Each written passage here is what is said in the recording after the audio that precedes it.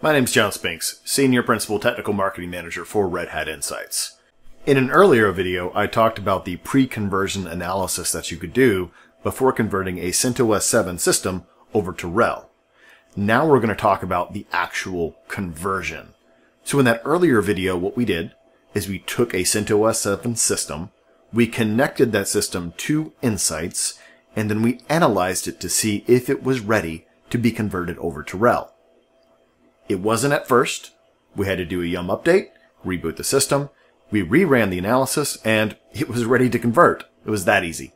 So now that that system is ready for converting, the same system, we're going to go ahead and convert it to RHEL.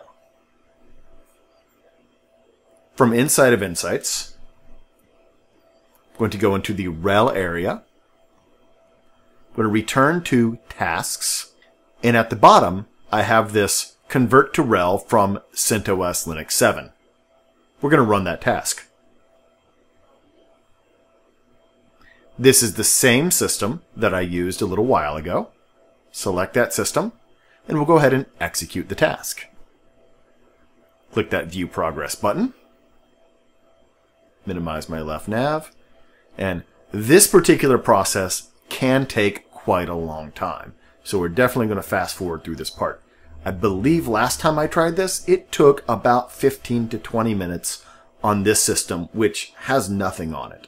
So in a production system, a system that has been running for a while, this could take an hour to run.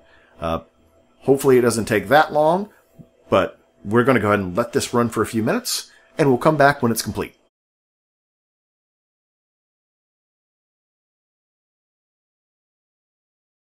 So in this case, our conversion took about 13 minutes, and the system was converted successfully. If I expand this out, I can see more information, such as the excluded packages were removed. We skipped our custom repos or valid check, skipped the dbus as running check, and any repository file packages were removed from CentOS. So successful conversion, very little effort on our part, thanks to the pre-conversion analysis that we did ahead of time. Clicking the link redirects me to the system inside the Insights inventory, so I can see it listed here with the name, OS of RHEL 7.9. So again, our update was successful. This is now a RHEL 7 machine, so well done. We've moved our system from CentOS 7 to RHEL 7.9. That completes our video on conversions inside of Red Hat Insights. Thanks, and see you next time.